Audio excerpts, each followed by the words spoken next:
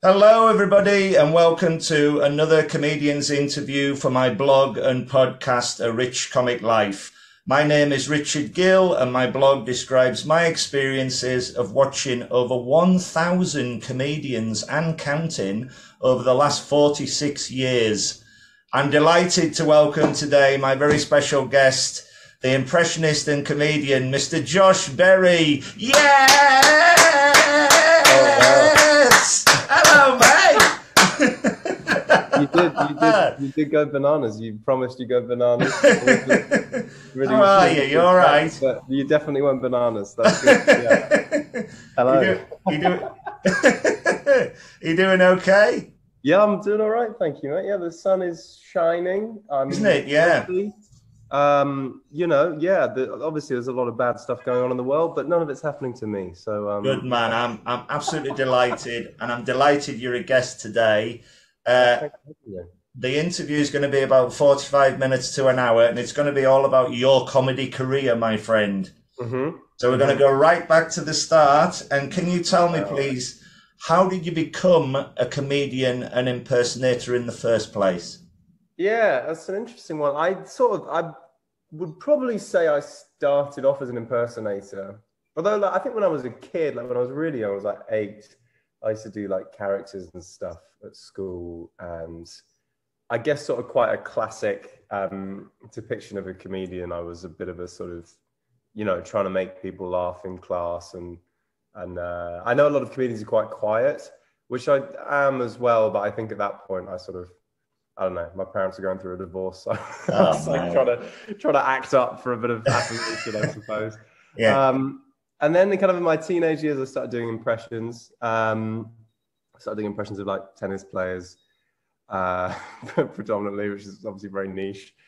I got to about 16 years old, and I started doing them with some mates, and they put a video online of me doing those impressions, and they got picked up quite a lot by the tennis world. It was very bizarre, like seeing my phone like blow up because like Novak Djokovic, who I'd done an impression of, like tweeted out this video.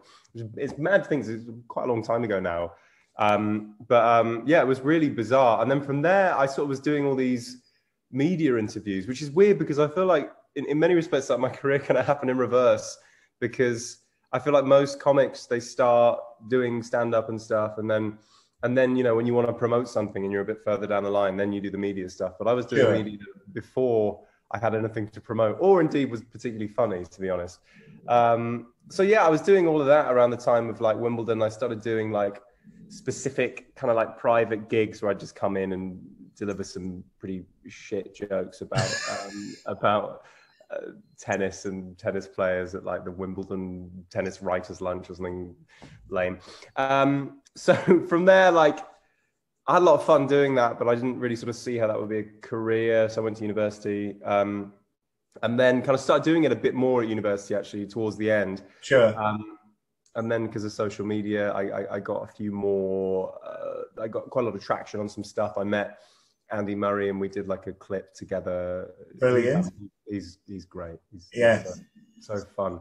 And he was like, "Oh, I should interview me as me. That would be really funny." So we did that. And yeah, from there I started doing impressions on Union Jack Radio, who do a lot of comedy, and I still work with them. They're great. I went to the Fringe in 2018, and then I sort of started doing a bit more stand-up. And from there, like, I still do impressions, but I would say I sort of started to discover characters a bit more, which kind of was my first comedy love, I would say. I loved characters and sketch, certainly as a kid growing up. And I viewed that as a bit closer to sort of the sort of comedian that I wanted to be. Right. And from there sort of started doing, more character stuff. Although, you see my stand-up, I still do, it's like stand-up with impressions in it. But yeah, that's pretty much the story. It's so I good. would say. It's so good how you started. Yeah. Where was your first ever comedy gig then? When did you actually stand up and do your comedy? Yeah, well, I mean, it's weird because I feel like I sort of started twice. So I had, like corporate performances. And you know what? I don't even remember the first one. I think it might have been something at Wimbledon in 2013. Right. When I was but then I also went out. This was amazing. I can't believe I did this. I went out to Dubai as a 17-year-old to go and do impressions at their tennis tournament, like in sixth form. I felt like the coolest guy. Wow. And people at school didn't really approve how cool that was. But I thought it was very cool. It is. it was great, you know, to make a load of, again, just really awful jokes, like really unfunny, really bad material. Doesn't matter, mate. It's all experience. Sure. But then the first sort of stand-up gig I did was on the Black Circuit in 2018. I came and sort of did some impressions. I was in March. I remember it was in Brick Lane at the I think it's 1001 Cafe in Shoreditch. Right. I think it was. And very supportive crowd, very nice audience. It was really nice. A lot of my mates came out to watch, which was really kind of them. And yeah, I started then, and then, you know, started doing more and more gigs, and unsurprisingly was, you know, absolutely terrible at the start, but you know, you get better. So. All experience, as I said. So what year was this again when you first? So that was 2018. I mean, 2018. Yeah. So God, 3 years ago now. But yeah, March 2018. When you said about going to Dubai, my day job is working in a school. I work on a school reception, and the first head of history teacher at the school, who I got to know really well, decided he wanted to become a comedian, and he went on a course, won it, and he's now running a comedy club in Dubai. It's unbelievable. Oh, really? Unbelievable. It's such a success story. So it's all about, as I said before, the experience. Just keep doing it. Oh, for sure. Yeah, definitely. Yeah. It's interesting as well how many teachers go on to, you know, Frank Skinner was a teacher, wasn't he? Frankie Boyle, I think, was a teacher. Greg Davies, loads of them. My view with that is because they have to stand up and perform in front of an audience, in their audience, kids. All comedians have to have a certain amount of ego, I think, or anybody who stands up and does a presentation, they have to have the confidence to get up and do it. And I think that's the answer to that. I think that's why a lot of them do become comedians. It is interesting because I have to sometimes supply all the admin to the teachers, and watching them deliver the teaching to the class is like watching stand-up comedy, because with a comedian that they have to walk out, and within a minute they have to get the audience on the side, and then they're away, you know. And you do that very, very well. You're very easy on stage, and you're very easygoing and very confident with the audience, so they warm to you, and you can then get away with what you want, really, which is great. I think it's the helpful thing I found with that, honestly, is, I mean, social media has been amazing, just in that it just allows you, like, I know my audience really well, right? Yeah. I know exactly who comes to my to my gigs. There's a lot of management consultants. You know, like if Stuart Lee plays to the Metropolitan Liberal elite, I think I just play to the Metropolitan elite, I would say. They're not necessarily liberal, although a lot of them are. So that it makes it easier, I think. I think when you're first starting, it's much harder because you're feeling your audience out, and you don't really have one yet. But yeah, I think that's been a real blessing for me, because it just means that there's a series, you know, like if I ask them where they're from, and they'll tell me, you know, it will be someone will say somewhere in the home counties, and that just is very easy to mock, right? Like, because it's so predictable, and they laugh because they know that like everyone else there is just like them, and that they've come from Guildford or whatever. And it's, you know, it's very fun, but also I think that I always feel like if you're gigging to really posh crowds, you know, and doing like corporates for posh people. I've seen loads of comics do this, and I think it's absolutely the right way to play it. The more you can take the piss out of them for having a lot of money, they love it, because the joke is really in their favor, right? Because they're like, oh yes, well I do have a lot of money actually, and so it's sort of like mockery, but it's not. Do you know what I mean? It really plays very well. It reflects very nicely on them. Thank you very much. Yeah. Have you ever played Carlisle? Yeah, not yet. My home city. Doing Hull on the tour though. So I'll see.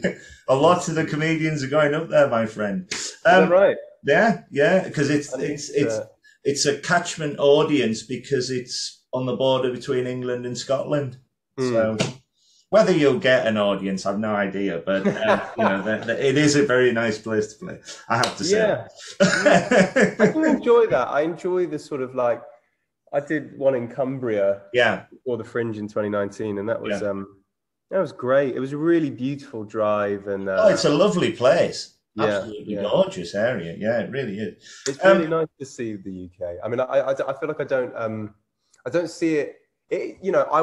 There are so many places that you just never visit, right? Normally.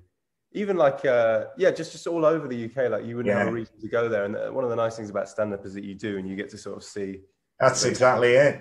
Yeah. Exactly right. Yeah.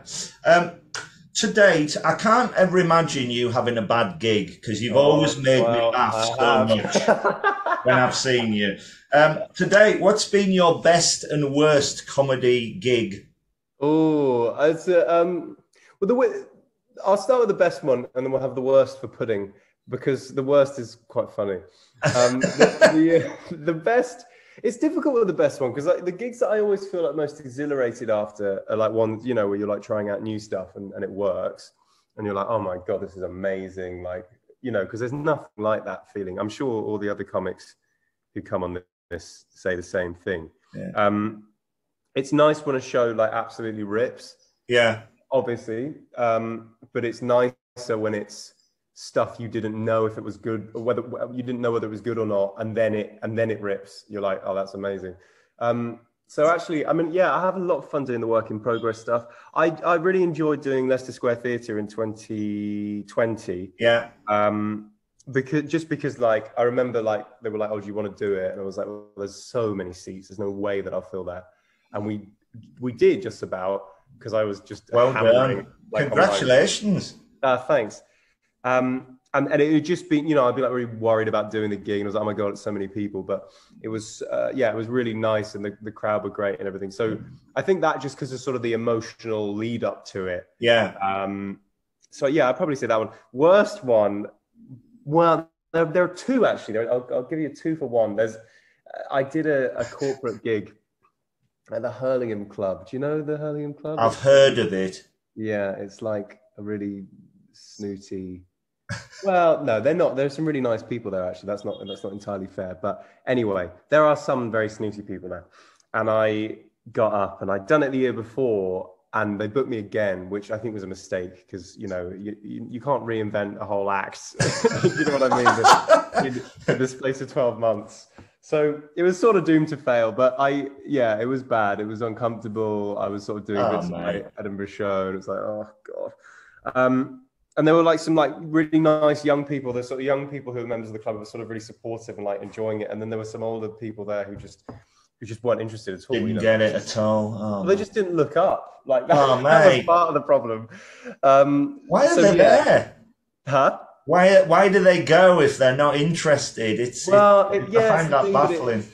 But that's the difficult thing with corporate gigs, isn't it? I guess they actually don't really want comedy. They just think it's a good idea. Yeah. So that can be like pretty horrible.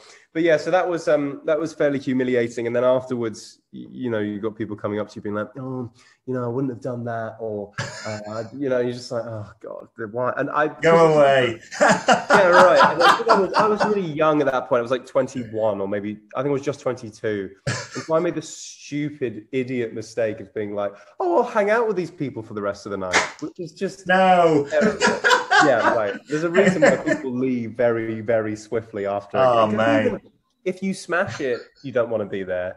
And if you are awful, you don't want to be there. Either way, it's never good. It was kind of just after the gig that was bad. But I think the worst one by far was my worst Oh, this is yeah.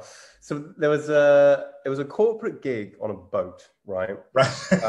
One of those gigs in like I think near Westminster kind of area. Yeah. In 2018, this was, and I,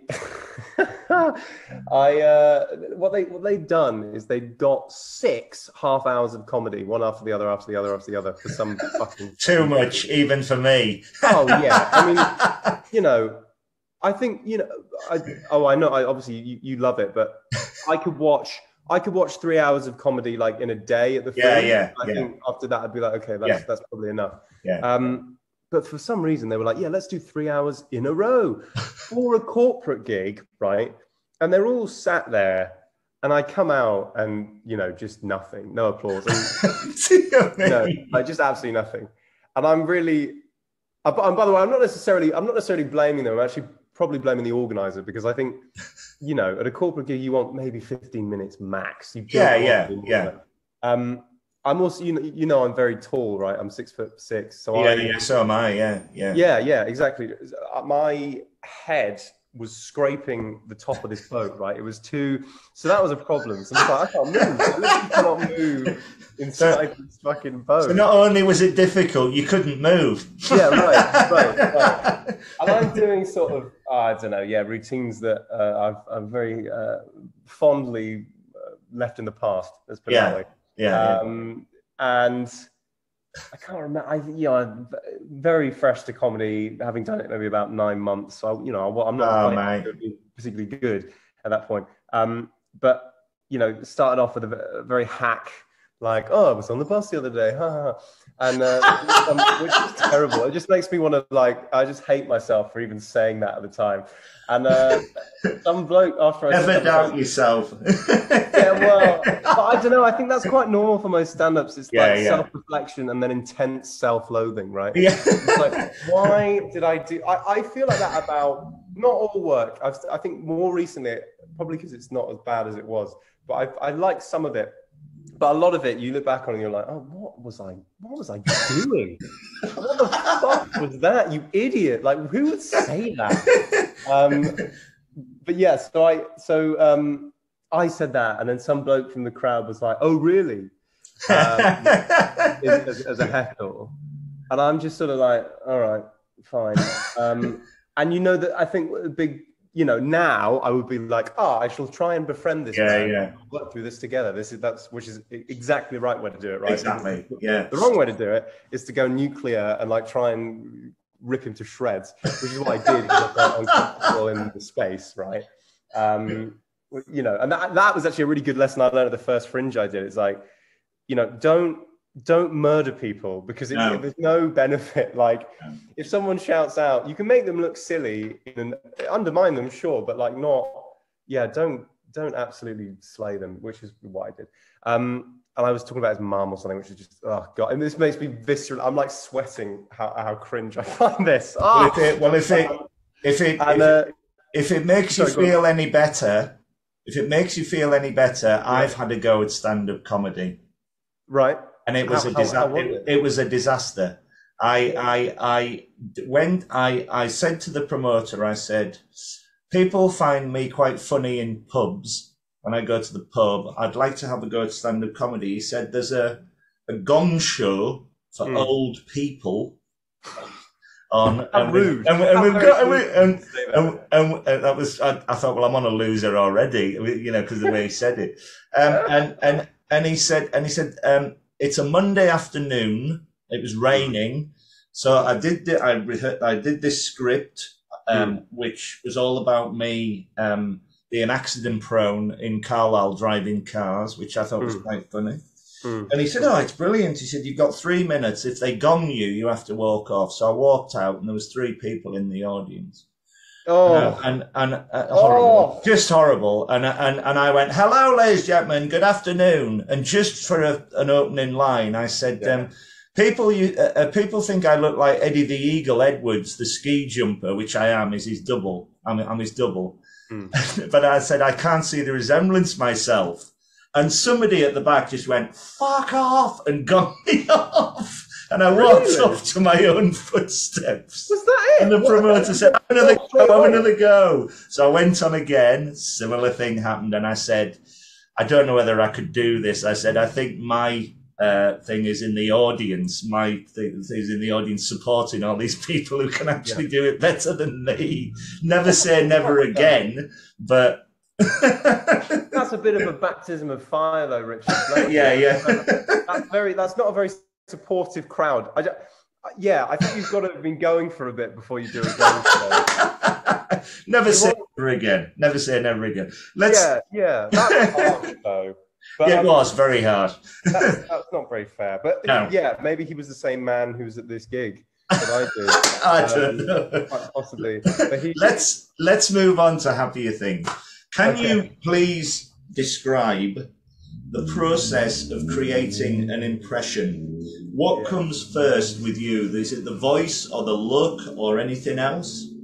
I actually don't think I'm that good at creating the look, or certainly not as good as like Bremner or people like that. Or they're very good at sort of molding their face. Like Roy Bremner does that brilliantly with Boris Johnson and Donald Trump and loads of people actually. For me it comes from sort of the voice, I would say. You sort of, you pick out like a little phrase, or like Gordon Ramsay, good example. Gordon Ramsay, instead of saying restaurant, like he will say restaurant.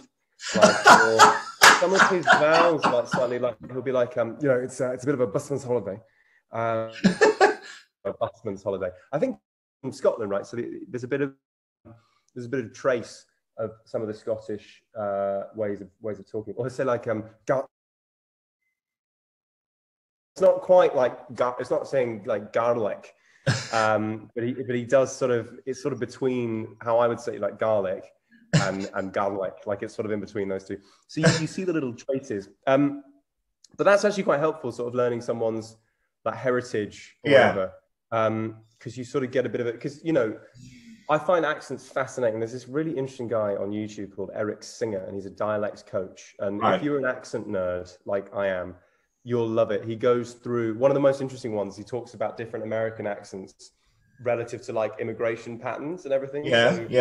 You see a lot of like some accents in America sound like they sound like East Anglia because of immigration patterns and because of obviously like the Irish settlers and English people coming over to America. So anyway, I think just understanding like the mechanics of it is really but also just the fact that people are inconsistent with their accents. So that Gordon Ramsay example is a perfect iteration. And following on from that, do you have any favorite impersonations that you do? Yeah, I quite like doing Louis Theroux. I've done Louis for quite a long time now, and I sort of like it. I sort of think it's great. I haven't really seen anyone else do Louis, and it's unique.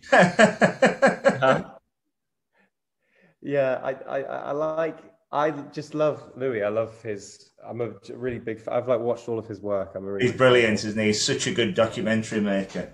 Yeah, and he's super clever, isn't he? He's like really considered and has a very well-defined style. And I think some people are like, oh well, his dad was very like he's like a big travel writer and he had links to the BBC, and it's like, yeah, but he is also excellent. It's not like he's, do you know what I mean? He had contacts, but he's really brilliant at what he does. And I really enjoyed his podcast series. He's a very sort of like, I think he's I guess like an intellectual role model, because he's so clever in the way that he presents himself. That comes from a sort of adoration, I think, of what he does. And actually, I couldn't work out for such a long time, ever since I started, how to package that impression in a way that was funny. Because it would always, because it's quite low energy, it would always fall flat. And I just didn't know why, because I was like, I feel like this impression is good. People tell me it's good. So I got it recently, talking about like, it sounds like quite a banal topic, but talking about like anxiety and I'm very aware like my audience is quite a lot of fairly sort of unreconstructed men, probably with fairly antiquated attitudes to mental health and all that kind of stuff. Yeah. And talking about the kind of men like, no, I don't feel emotion. I don't actually ever feel stress ever. Like it just doesn't ever affect me. And I realized the ways to get Louis Theroux in would just be like, you know, me stood there talking about how I'm trying to Louis Theroux some self-awareness into these people and be like, I'm pretty sure you've got a lot of problems. Do you want to know? Are you sure you don't want to talk about that? And that made more sense because I think it was like pulling out something that was like the comic point of that, right? Which was that, well, I guess maybe a serious point, which is that no one's bulletproof. But also sort of using an impression to sort of tease that out. That felt more natural and created a bit more comedy, I'd say. Sure, yeah. What a brilliant answer. Have there been any difficult impersonations that you've tackled that have caused you bother to get them right, or have taken a lot longer? Yeah, I always used to find Corbyn quite difficult, actually. Right. Because his voice is pretty non-distinctive. I think that's the thing. It's like the more distinctive someone is, the easier it probably is to do them. But then equally, there's a depth issue. You know, lots of people do Morgan Freeman, which is fine, but it's very like done. He's too deep for me, I think. I think I actually have quite a sort of medium, maybe sometimes slightly higher voice. My range is a bit higher. So someone like James Acaster is very easy because he's got a sort of slightly more shrill voice. But there are some people who, maybe like, you know, as I become an older man, I'll be able to do. But yeah, at 25, it's a bit more of a challenge. But yeah, like, you know, people like Tim Henman, I kept It's like, there's nothing really there to do. I mean, his voice isn't a million miles away from mine, so I found it quite hard not to just be myself. But yeah, that would be my answer to that. What is fascinating, especially when I've seen you live, is that you do an impersonation of quite a few fellow comedians. So you've got you do James Acaster, you do Josh Widdicombe, I've seen you do Ian Stern. I saw you do a brilliant routine which was all Scottish based, where you started high and finished low. I thought that was wonderful. That really worked well. I have a testimonials page on my blog, and a lot of comedians have put very nice things down. I got one from James Acaster, and he said, if I wasn't a comedian, I would happily sit next to Richard Gill all day and make him laugh. That's so lovely. That's so cool. That's really nice. It's great, isn't it? I'll very happily sit next to Richard Gill all day and I'll make him laugh. Thank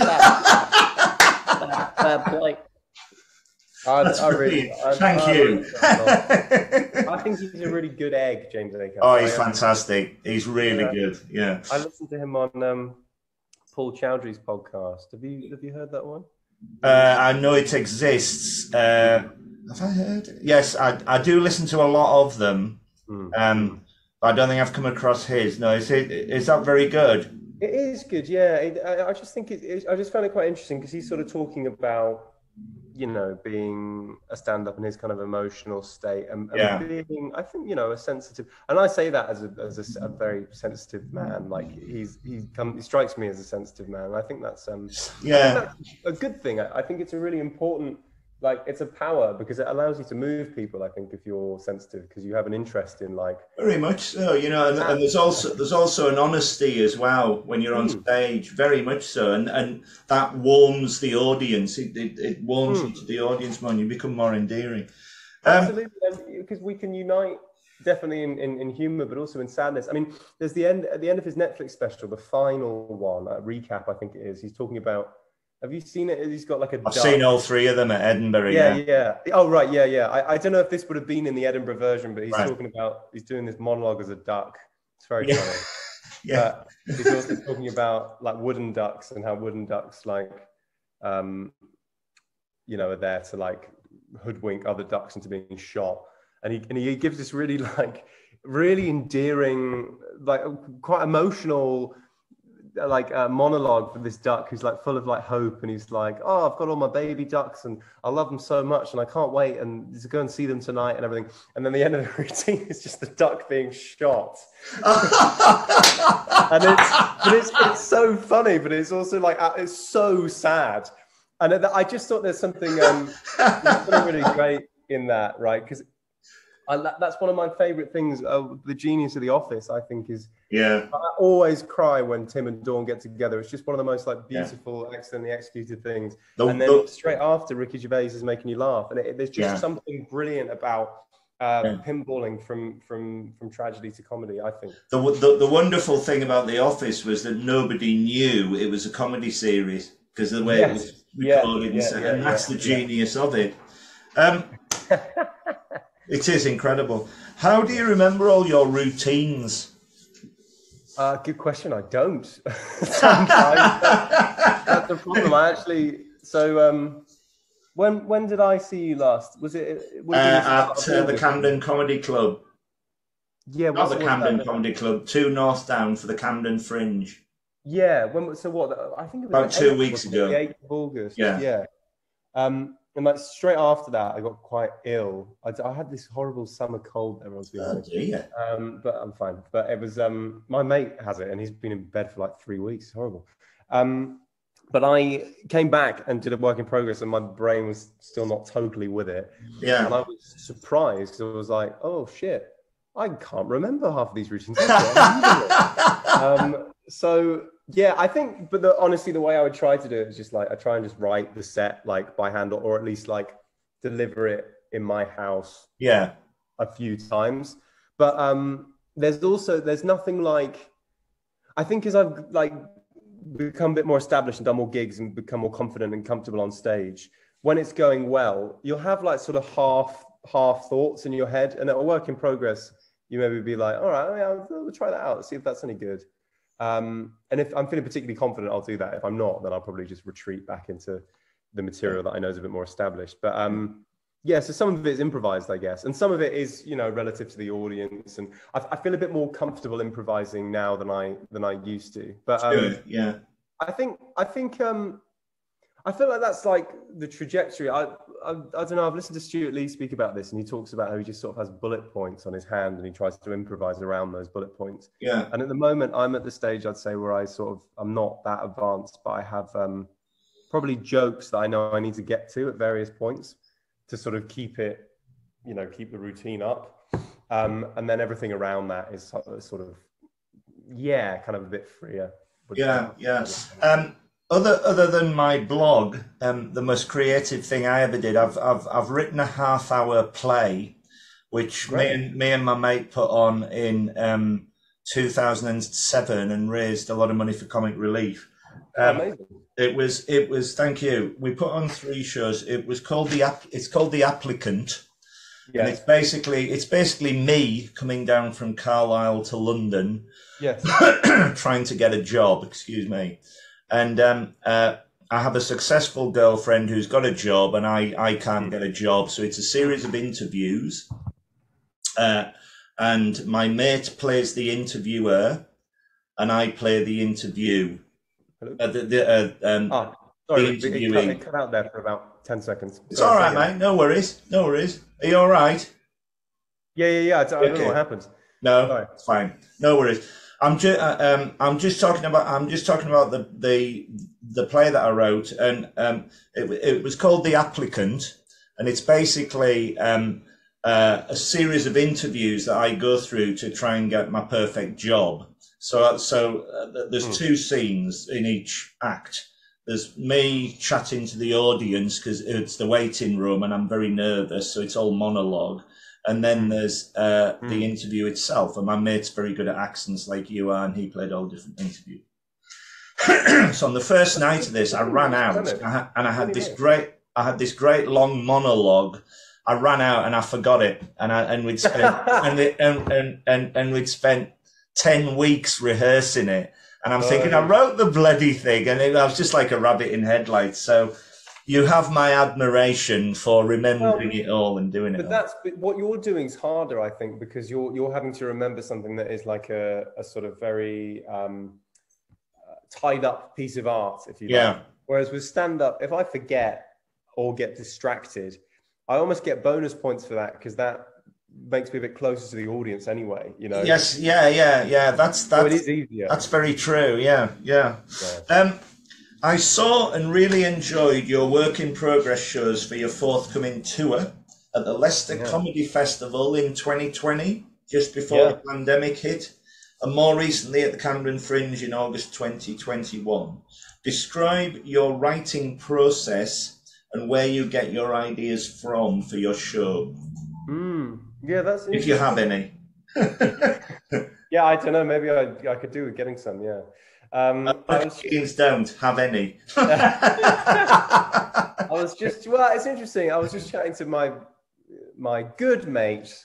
Sorry, my friend Tom Lucy, who the stand-up just before this, and we were just talking about this. I think this is so fundamentally true. Like, to be good, you gotta, like, self-awareness is so important, I think, right? Like, and the best comedians are like the ones who are the most optimally self-aware. Like, actually, Bill Burr is a really good example. Like, he knows exactly how he looks, comes across, and sounds. But what I love about him is how he manages to Trojan horse so many liberal ideas. Like, do you know what I mean? To an audience, exactly. He's actually like convincing them of. He does some wonderful things at the end of Paper Tiger about. Deconstructing like male toxic attitudes to emotion. Like, it's so clever. But I think a lot of my writing process just comes from like thinking about myself and how I'm perceived, I guess. Although at least, I'd say like a lot of my comedies may be going a bit more in that direction. It's become a bit more introspective.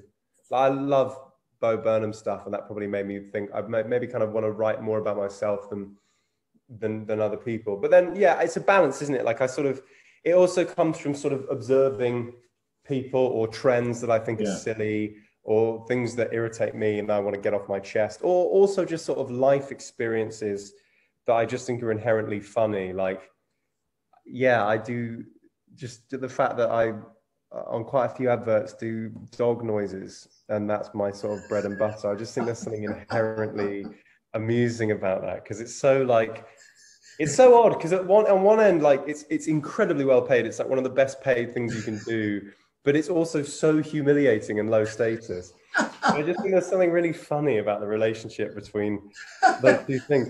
But that's probably for my stand-up. I know we're going to go and talk about Rafe and I'm just about to come on to him.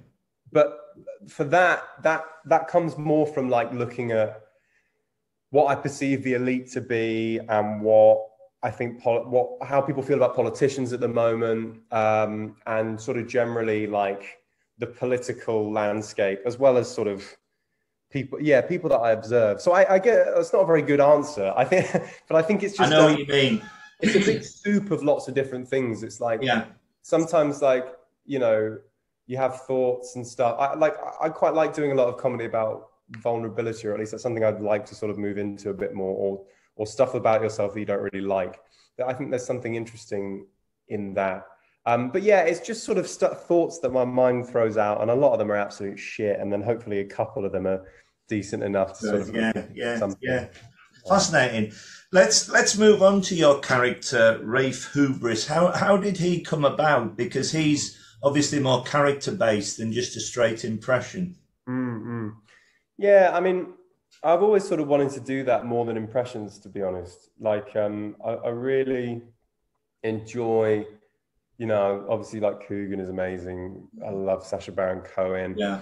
That was the stuff that I found the most fun. Like, like Mr. G as well, and all that stuff. Yeah. And like Jermaine and everything. I thought it was just really funny. And I felt more at home doing that. And I think Rafe came from, if people who are listening don't know who he is, he's a parody Conservative Party advisor character who lives in Clapham and is incredibly confident in the name Hubris. He went to Oxford. Very well done as well. Oh, thanks. I've been around a lot of them, Richard. That's partially the reason, like I've been around just insanely confident men, and sort of had a bit of a weird relationship in that, like, I'm friends with quite a lot of them, so there's maybe some love in the character. I don't know if that necessarily comes across, but there's also a sort of hatred of maybe some of the entitlement that you see from people like that as well. And and just also, like, it comes from a frustration that, like, those people seem to work their way to the top without a great degree of talent, right? And that's not to say there aren't people from Eton who are nice and good and sure, yeah. Of course there are, but it just like, you know, like you got to pick like the biggest thing to mock, right? I think if you're trying to do something that's mocking something, like there's no better target than someone who went to the most expensive boarding school and arguably the best university, working in literally the establishment, you know. Yeah. So that kind of is where that comes from. I read something really interesting the other day about, I don't know if you saw this, I can't remember which comedian wrote it. I feel guilty not to give them credit, but they said that someone had once said to them that comedy is basically like a mockery of public speaking. But that means that people either, no, so he was like, who does public speaking? It's either like moral leaders, like people who, you know, people from the church, people who are very powerful, politicians, or academics, right? So learned people. And his argument was stand up, because it's a mockery of that. You have to be deficient in one of those areas. So you're either immoral, like Dave Chappelle, right? Arguably, Dave Chappelle is high status and intelligent, but immoral. Or you're intelligent, moral, but completely powerless, like Stuart Lee, for example. That's fascinating. Or you're an idiot, in inverted commas, like, I don't know, let's say like Lee Mack. Like Lee Mack is uneducated, or at least that is his persona. He's obviously phenomenally intelligent, phenomenally quick, and phenomenally. The thing about Rafe is that I think Rafe is all three. He's supposedly powerful, right? But he's not. He's an idiot.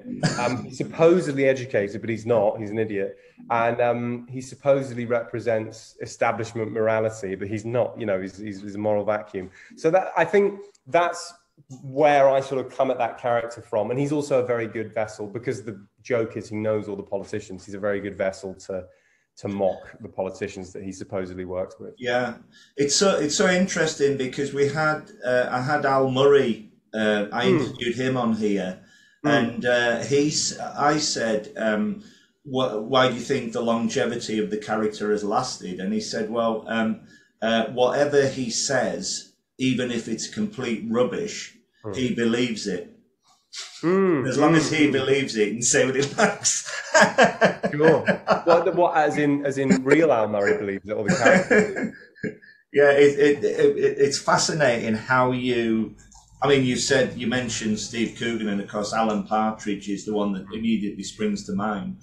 But how does he get all those characters so infinitely perfect? You know, because the one you've got, the Rafe Hubris character, was spot on, was absolutely spot on. And in the work in progress that I saw, you deservedly gave him half the show to really get to grounds and get to the bottom of the character and what he was all about. And the more you did, the funnier he was.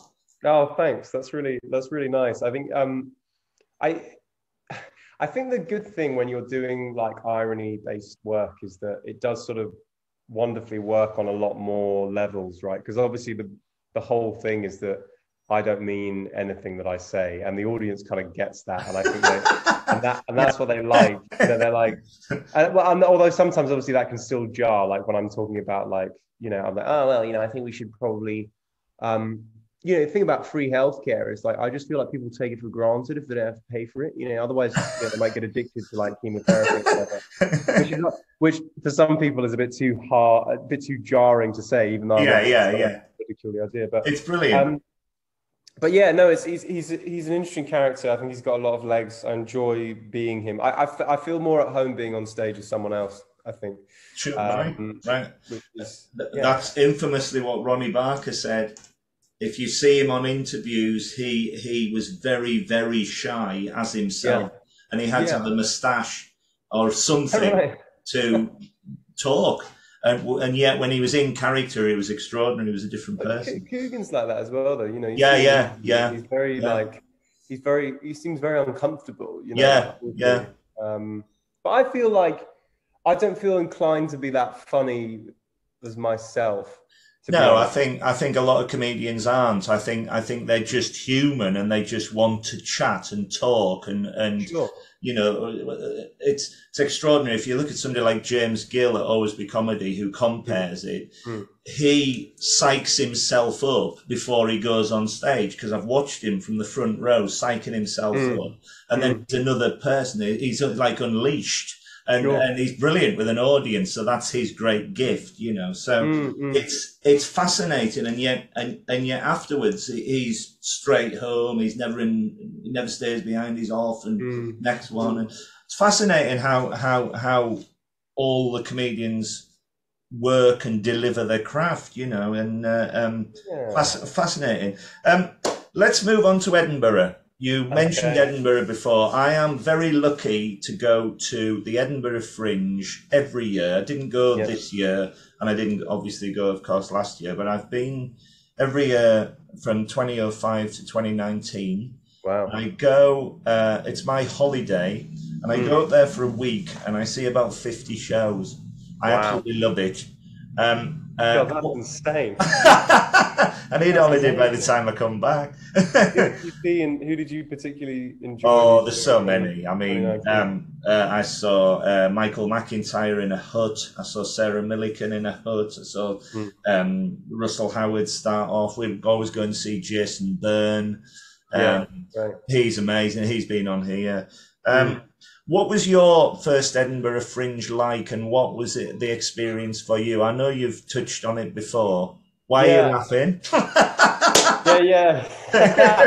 I'm just remembering where I stayed. So I put my accommodation, you know, I wasn't making very much money at that point in my career. I put my accommodation like quite late.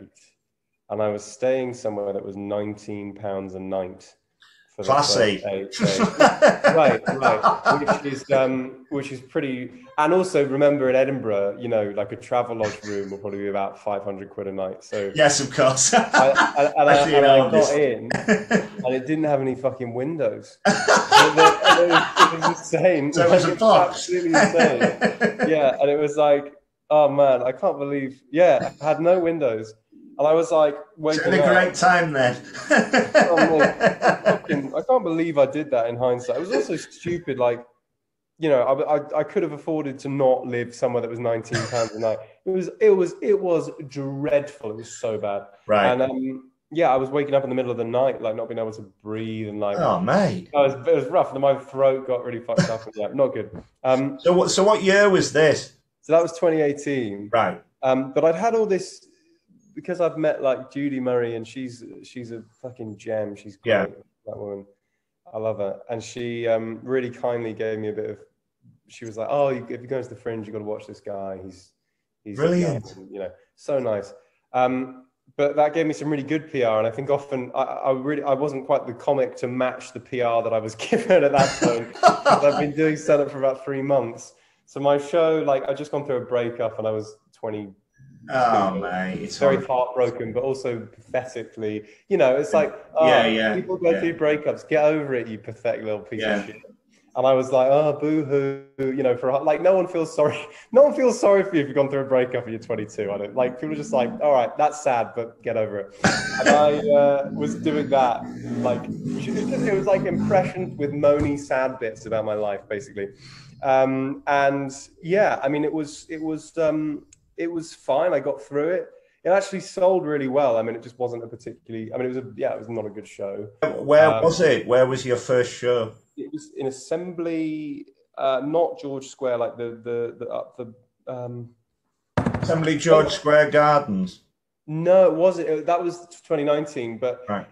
Where's the biggest venue? Is the Bailey Room? Oh yes, yeah. Not that. I was playing like, obviously not that. Wow. Like a small. A little, yeah. Yeah, in there, which was I mean, it was fun, like phenomenally intense. Like I'd never done anything like that. I'm not sure I'll ever do anything like that again. Was that your first solo show then that you took up?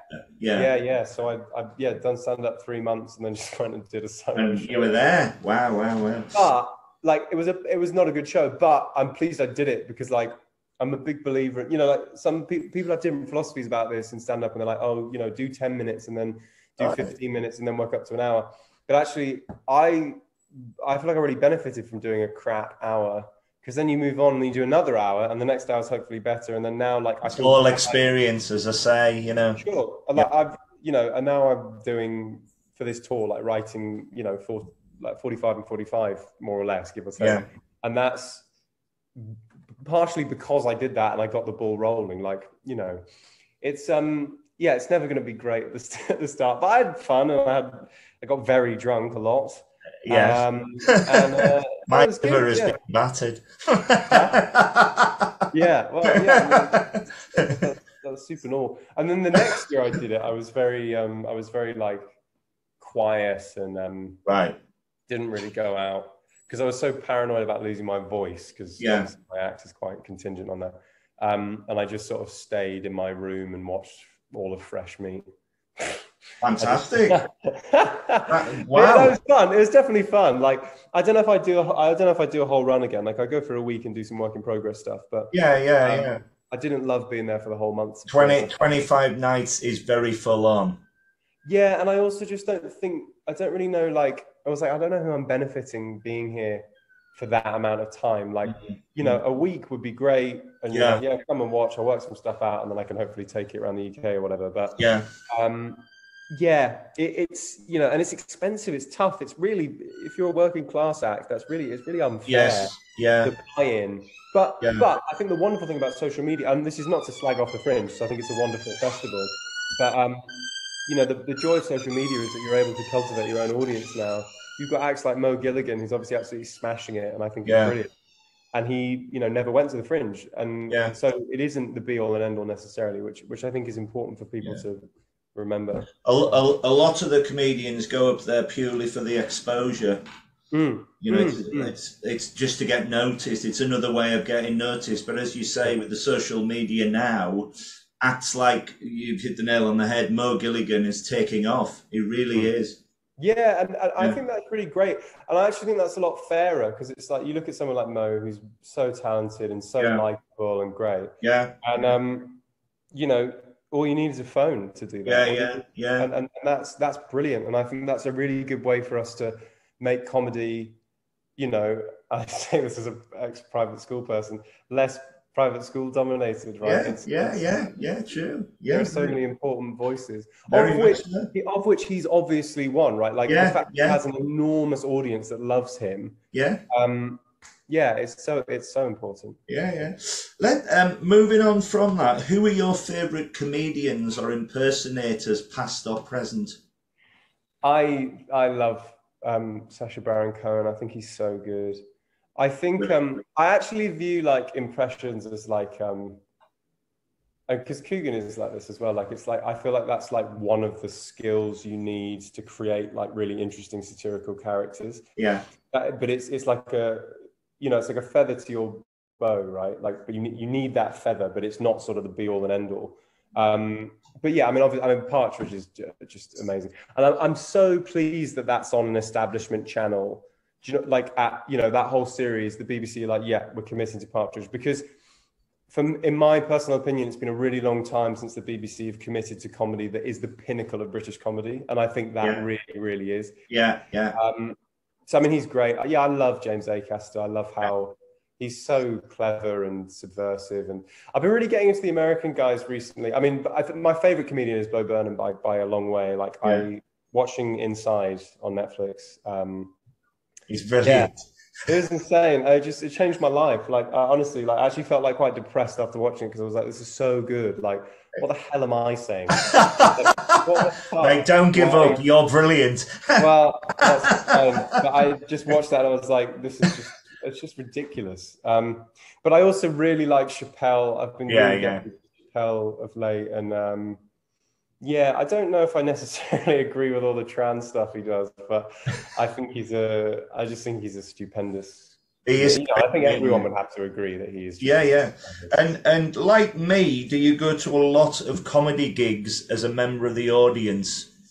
I don't actually. I don't, and maybe I should do that more. But I think You know, I actually try to watch a bit less comedy than I used to or I try to watch people who are not doing the same things as me, right? So I don't actually watch like, not that I view him as the same, but I wouldn't watch like Jonathan Pie or something. No, Because I wouldn't want to copy.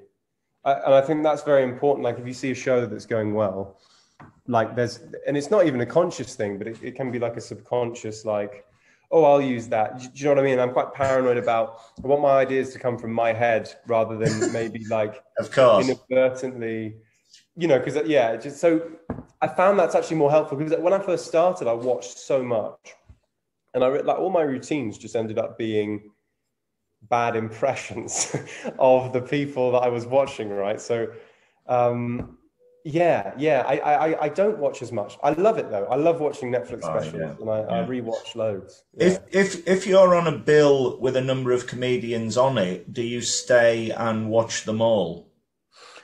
I don't actually. It's been such a long time since that's happened that I've been on a bill with other people. But I normally, most of them I meet are really nice, but you do sometimes, you know, comedians can be a little bit sort of bitter towards each other, and and I just don't really like getting involved in that, to be honest. So I just sort of I do what I do, and then I sort of try and get out of there. But that's not, obviously that's not true. Loads of them are really nice and friendly. Yeah, of course, good fun. But I think it's difficult when you've got a load of attention seekers all being thrown together, because I think they probably aren't going to end up getting on that well. My first ever comedy show was age 7 on a family holiday. Really? And we went to see Les Dawson in Scarborough. Les Dawson. Extraordinary. And wasn't he a bit blue for a 7-year-old? Oh, he was fantastic. The whole family was there. Yeah. Packed out. Saw him then, and I saw him just before he sadly passed on. He was in a performance of an awful comedy play called Run for Your Wife, and he knew it was terrible, so he gave the audience 10 minutes of stand-up before he did the play. Oh, brilliant. Extraordinary. And then a year later, we saw Tommy Cooper, and I got the book. Tommy Cooper was incredible. Yeah. And then I've just got the buzz. I designed this enormous spreadsheet with every single act I've seen on it, and I thought, who's going to want to read this or what's this? But then I thought, I've got something here if I just make it like a little diary or a report or something. Sure. But how do you keep on top of sort of the new people coming up? Like, how are you so, like, how, you know, because the first time you came to watch me, I was really not famous at all, right? So how do you? Yeah, how are you so on it, Richard? How are you? There's a lot of word of mouth with audience members. I don't know any promoters or anything like that. I always put in my blog, I'm a paying member of the audience, and I'm getting to know a lot of similar people like me. There's actually somebody online called the Comedy Nerd. And that's And he's a really good lad, but we just sit and talk comedy, and it's extraordary. And there's just something, because I've seen so many over the years. The first act I saw at the Comedy Store was Linda Smith, God bless her, Steve Gribbin, Phil Jupitus, and top of the bill was Charles Fleischer. And Charles Fleischer was never heard of again because he went to Hollywood and made Boys Who Framed Roger Rabbit. So that's why I never heard of again. He was this zany comedian. Yeah. And I just thought, I am passionate about this, write about it, and it's just taken off. And it's just a wonderful thing. So I'm very, very good. If you said to me, what is worth seeing in London now, I could give you a very good bill of comedians you've never heard of. And if you like 1 out of 5 of them, I've done my job. And I'd love to. I'm very good at doing that. I want to hear about the musical comedians, because I love musical comedy. It's not something I. Boothby Grafo is back. Yeah. He's fantastic. Absolutely fantastic. Yeah. He's playing headliners next week for their 20th birthday, him and Hal Cruttenden. Oh, great. Great. I will. I'll make a mental note of that, because I. Oh man, yeah. Exactly. I just love it. I love. I love Archie Henderson. Have you seen his? Yeah, superb, superb. Yeah, Yeah. I just think putting something to music just helps. Yeah, It's John really Long is elegant very way. good. John Long's an old mate of mine who I first saw in a very tiny comedy club do 5 minutes, and he's done 2 Edinburgh shows. He's brilliant with Right, guitar. right. Yeah. Well, I'll bear that in mind. Thank you. Yeah. No, I love that stuff. it's just a wonderful thing that we're all involved with, and I think it's very, very positive. What's not to love about the art of comedy and making people laugh? I've so much enjoyed talking to you. I really have. You've been a fantastic guest. Is there anything else you'd like to say before we go? Have you got any? You're on tour at the moment. Have you got a social? Well, I don't know when this is coming out, but my tour starts on the 1st of October. Yeah, so Right. it's sold marvelously in London. Brilliant. But in the north has sold. Well, here I am to try and promote it for you. Thanks, mate. I appreciate that a lot. It's not sold badly. It's just like I've just been put in massive venues in like Manchester. I'm like, oh, man. I don't know if I can sell 400 seats in Manchester. That's a lot of seats. But we'll see. We'll see. Yeah. No, see how it goes. Yeah, it's going to be fun. I am really looking forward to it. You saw the work in progress. I've loved performing that.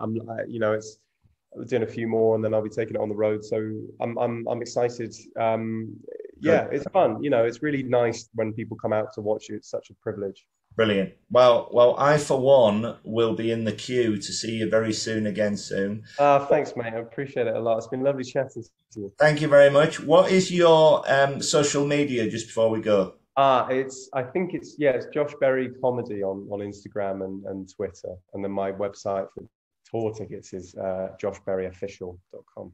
Brilliant, mate. Well, all the very best to you, and I will see you again soon. Thanks, Richard. So much. Cheers.